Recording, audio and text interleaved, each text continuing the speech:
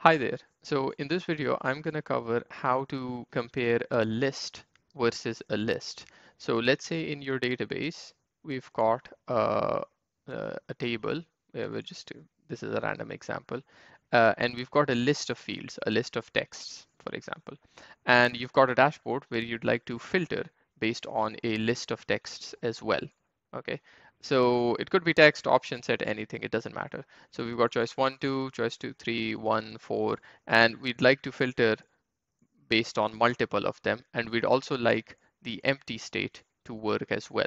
And that's like there's lots of tutorials out there on how to set the filters up, but I haven't seen much on how to set the empty state easily yet. So I'm just going to give a quick walkthrough of what you're looking for is an advanced filter. So you're going to do search for whatever table you have, thing you have, add the filtered here, and within filtered, you're looking for advanced. All right. And here, these new experimental features with brackets is what makes it easy actually.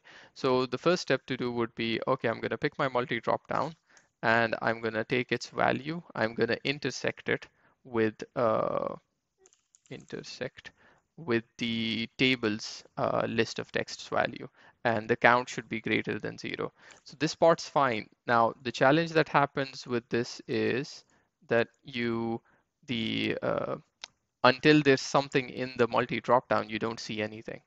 Okay, so if the moment I put something in the dropdown, that intersection works. So at the moment, if with blank, it's intersecting nothing, and the count becomes 0, and this whole advanced value becomes 0, and it doesn't show anything. And ignore empty constraint doesn't really work in this one because it's actually 0. It's not just a empty constraint. So ignore empty constraint doesn't work.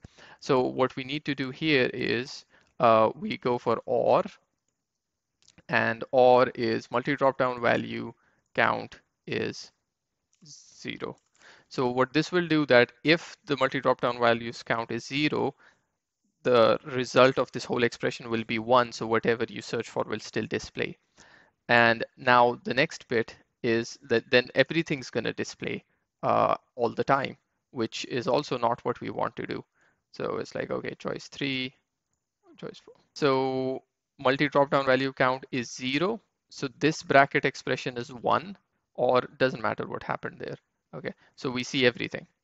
Okay, now if the count is not 0, so this expression becomes 0, or we're looking more at this expression, and multi dropdown value A intersect with this ASCII table count greater than 0. So I hope this was useful, and it's really kind of handy on a list comparison list, but also having an empty state as well. All right, thanks, bye.